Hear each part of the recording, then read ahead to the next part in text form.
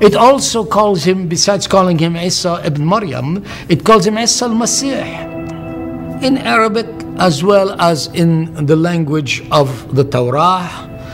The word Masih means that which is anointed. But why this special touch or anointing? It was to indicate to mankind that there will be someone who is prophesied from the very beginning, even from the Garden of Eden. When Allah said to Adam and Hawa, I will allow someone to come from the posterity of the woman who will defeat Satan, a shaitan. And this someone who will come became essentially a promised individual that was set apart and was revealed time and again as the specially anointed one. The prophets that came, all of them spoke of this Masih who was to come. And in order that it would not be a confused issue, time and again, the prophets gave details of that individual as to eliminate all confusion. For example, even where he would be born, what he would do, what he would say, what would happen with him. And that's why the Quran acknowledges this also. It says, Isa ibn Maryam, huwa al-Masih. He is the Messiah promised through all the prophecies. Notice that his name is not simply Masih. His name is Isa Al-Masih. And this is significant because of the fact that this is the title which was given to him not only prophetically before his birth, but even Jibril, when he spoke to his mother Maryam, did say in the Injil, he will be named Isa Al-Masih. Why?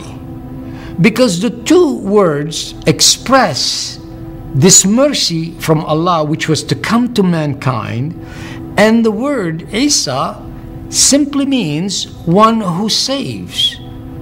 That is the transliteration of a word such as Jesus in English today.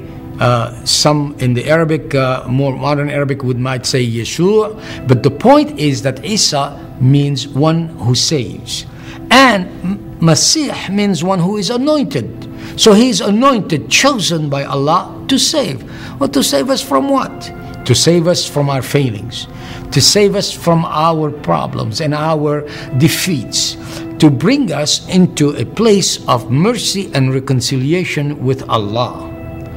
This is significant that this title was chosen by Allah for him to indicate what his mission would be, just as it was with Hadrat Ibrahim, that he would be one who would father a nation, as it was with Adam as being the first man, and others who have had a special title, even the name Musa as one who was drawn out of the water.